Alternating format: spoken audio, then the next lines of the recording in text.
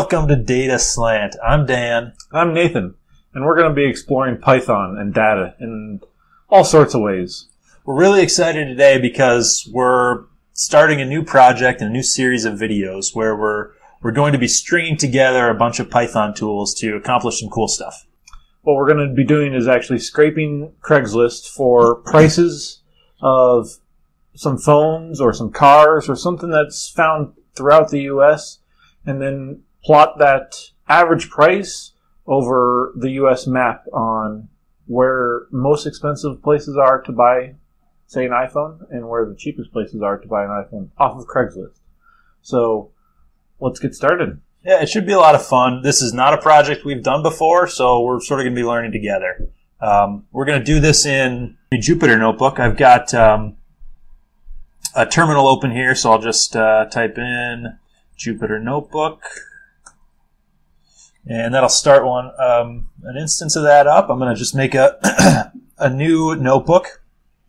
The first library that we're really going to be diving into is the requests library in Python. It is a library for making HTTP, Hypertext Transfer Protocol, requests across the internet. There's quite a few other packages that you could also use.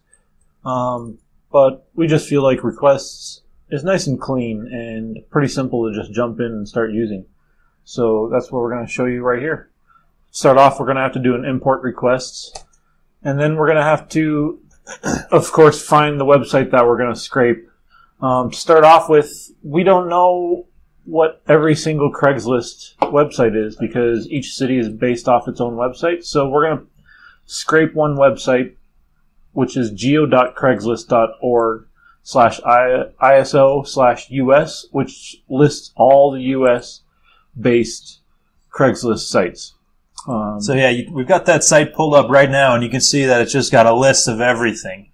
Everything from, the little towns to the big ones. And so the way the requests library works is it takes a string, a URL string, as an input. And so we're just going to take that URL that we were just at there, and we'll make that a string, and we'll call that stored in a URL. And now we could just pass this right on into the requests, but instead of that, we're going to add a little bit more options to it. We're going to add a little bit of a header, which is going to specify what our user agent is. Our user agent is what browser and what operating system we're using this. And so what we're going to do is we're going to actually pretend that we're an iPhone just to get the mobile view of the website. So they're usually just a little cleaner, especially when we just want a couple of links. Yeah, That's so you can do a lot of cool stuff with this headers dictionary. It's a dictionary that gets fed into the request. Like Nathan was saying, one thing you can do is the user agent thing. I've got this little extension to Firefox where I can switch my user agent to anything I want, and the page the sites that I'm visiting will think I'm coming from that, and what I get back from the site will be determined partly by that user agent. And so I can just, here we're just going to pretend to be an iPhone just for the fun of it. And just go ahead and paste that in there. So we'll put that headers. So now we have the URL and the headers. So now we need to actually make the request. We're going to save the response as a variable called response and just do request.get because we only really need to do a basic get request. This will give us basically the HTML content of the whole page, as well as some other data like the request header, the response header, as well as some other data. But we'll show a little bit of that coming up here. Yeah, so you can, like Nathan was alluding to there's other types of methods that you can use with the request library. For instance, post.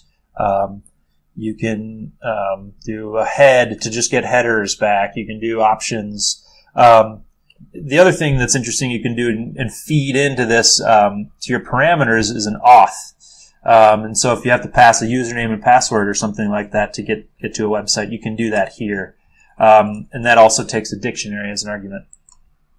So we'll go ahead and make that request here. Oh, I'm sorry, typo. So requests.get. So you can see that completed. So let's take a look at, just make sure everything was okay. So we'll, this will complete even if it doesn't find that URL. So if we do an actual status code, it'll give us, what do you know, a 200. That's a A-OK. That's a good, an okay. Other ones like 500 are bad. I believe a 500 is a unknown.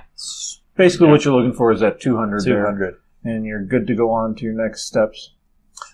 If you really want to dive into it, you can even check other things like the header of the response.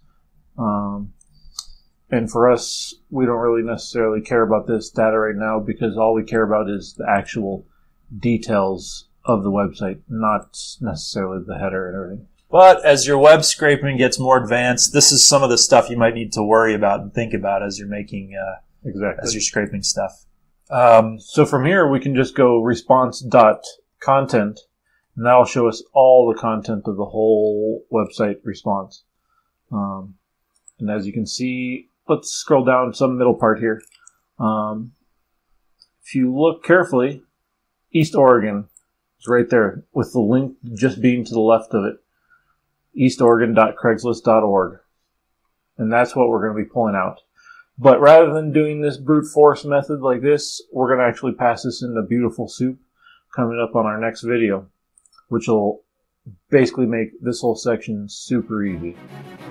Join us next time. Thanks. Yeah, be sure to hit subscribe.